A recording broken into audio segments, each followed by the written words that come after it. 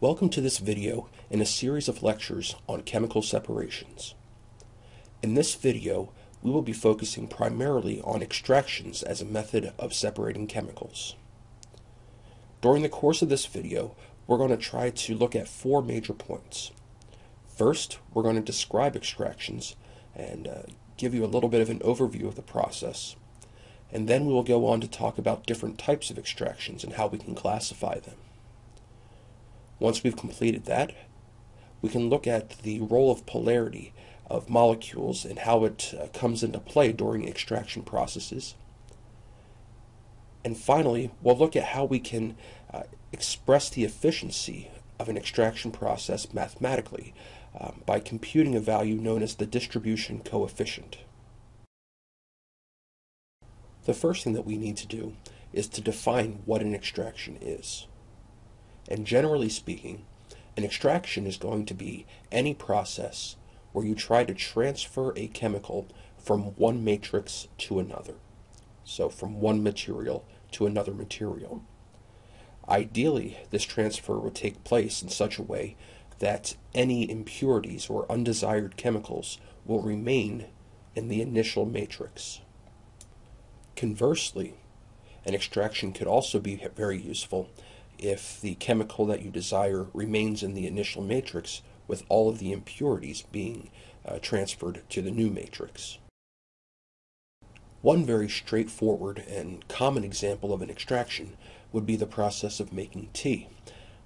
As you can imagine, tea is going to consist of several different components, and I would argue that the average person would not be very interested in eating the entire contents of a tea bag with the intentions of also consuming the desirable chemicals that are in there. So instead, what we do is we perform an extraction. We take the tea bag and we dip it into a cup of water that's hot. During the process, chemicals that are inside of the tea, the first matrix, are transferred into the water, which is going to be our new matrix. In this case, the desirable chemicals are being transferred out of the initial matrix, with the undesirable chemicals being left inside the matrix. When we make coffee, we're following a very similar process as in the case of making tea, where we are extracting the interesting chemicals, the useful chemicals out of coffee to consume, leaving the coffee grounds behind.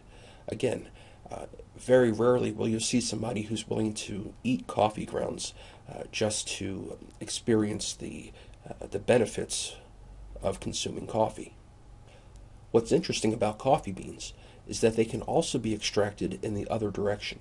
In other words, extracted in such a way that the important chemicals or the desired chemicals are left inside of the coffee bean while the undesired chemical is removed. And by this I'm talking about the decaffeination of coffee. In order to remove caffeine from coffee, an extraction is performed where the beans are soaked in a solvent that is capable of removing the caffeine from those beans. The resulting product is a coffee bean that does not have caffeine in it.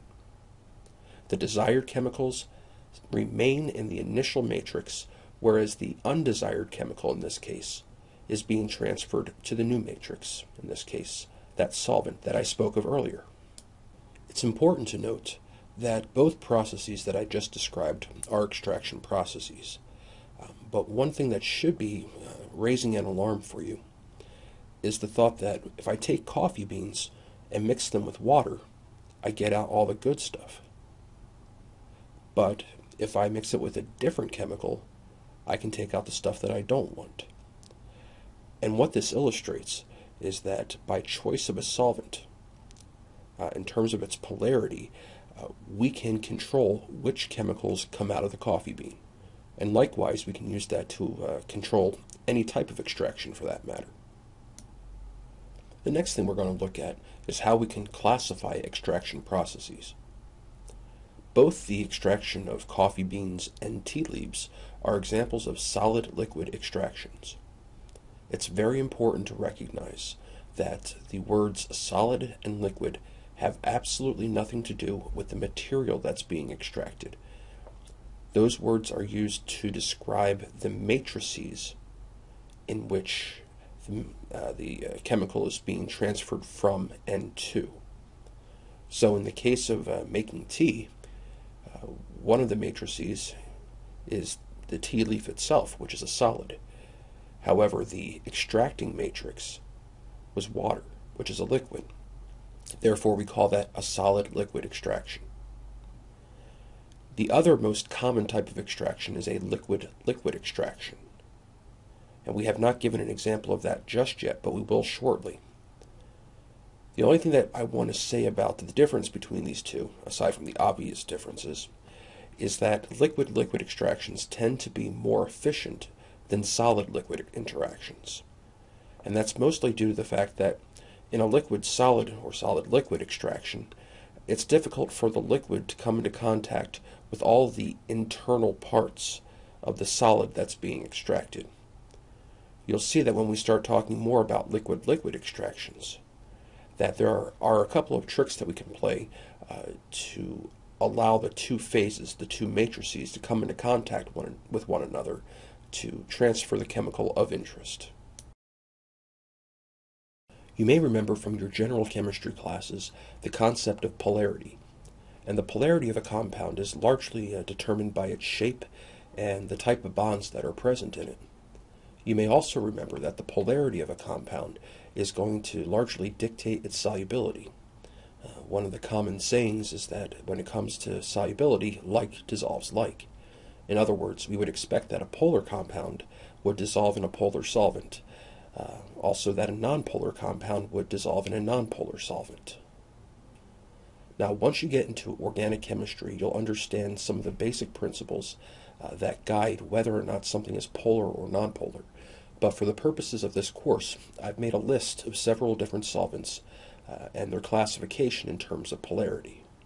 Now, some of your most polar solvents are the ones that contain an OH bond.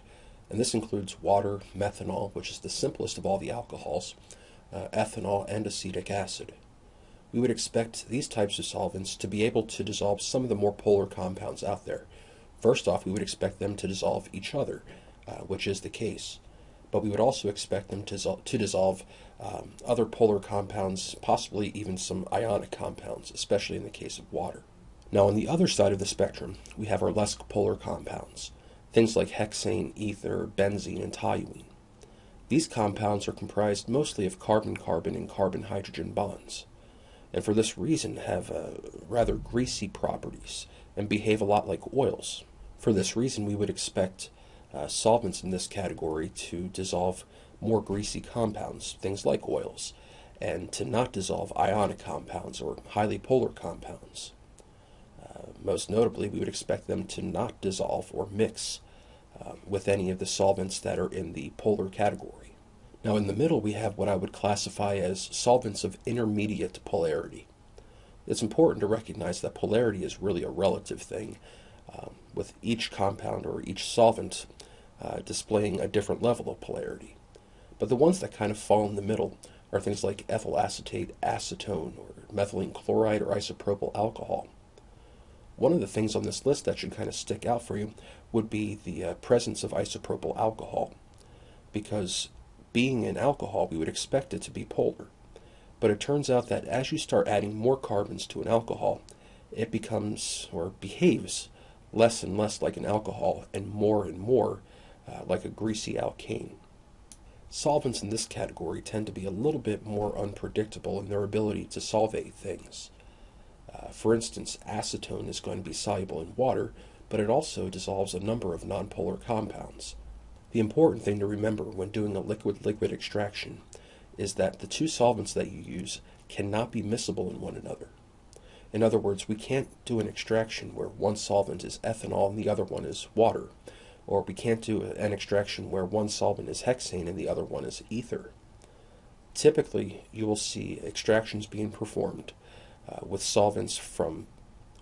one solvent from the most polar side and one solvent from the least polar side to ensure that the two solvents do not mix together during the extraction process.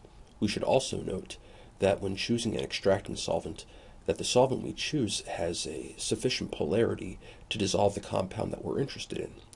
It does not necessarily have to be a better solvent than the original solvent, but it does need to be able to dissolve an appreciable amount of a compound that we're interested in. Now that we've looked at how the polarity of a solvent can affect an extraction, let's now explore how we can quantitatively describe the ability of a solvent to extract a compound from another solvent. And the way that we do that is by using a value known as the distribution coefficient. For our purposes, we will call this Kd. Now, you may recall from general chemistry that there were several different types of Ks that were important to us: Ksp, Ka, Kw. But the one thing that all these Ks had in common is that they were equilibrium constants. And basically, the K value was just a measure of the ratio of the concentration of the products to the concentration of the reactants, with the idea being that K can act as an indicator of which direction an equilibrium was going to lie. So we can kind of compute the position of equilibrium from the reaction. So let's say we have a given reaction where we have a concentration of X for the reactants and a concentration of X for the products, so the same concentration of both. We would expect for the equilibrium constant to be equal to 1. This also implies that when the equilibrium constant is greater than 1, the products will be favored because the top term will get larger. Whereas if the equilibrium constant is less than 1, we would expect the reactants to be favored because the bottom value will get larger. Now, parallels can be drawn between the equilibrium constant for a reaction and the equilibrium constant for an extraction process by kind of looking at the extraction as sort of a chemical reaction. There's no chemical change really taking place, but we can say that some analyte is being transferred from an original solvent to an extracting solvent. And with that in mind, we can draw up an equation for our equilibrium constant. Now, we would expect that as the equilibrium constant increases, that we would be indicating that the extracting solvent has more of the analyte in it, and therefore it's a more powerful extracting solvent. But lower values of our equilibrium constant, our Kd, indicates that we have a very weak extracting solvent. Now, to make the equation for Kd a little bit more useful, we need to be able to convert the units of concentration to individual amounts of the analyte itself in the solvent that it's in. So we can look at the concentrations and let's equate them to molarity. So we're looking at the molarity of the analyte in the extracting solvent over the molarity of the analyte in the original solvent. And by remembering that molarity is the number of moles divided by the number of liters, we can expand this equation a little bit further. Now let's apply this to a simple problem.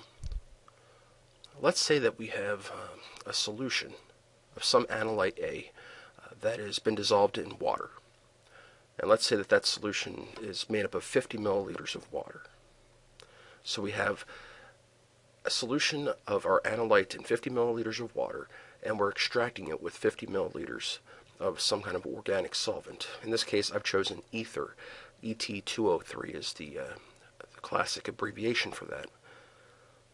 And let's say we do this extraction, and then after the extraction, we analyze both of the layers, both of the solvents that were involved in the extraction.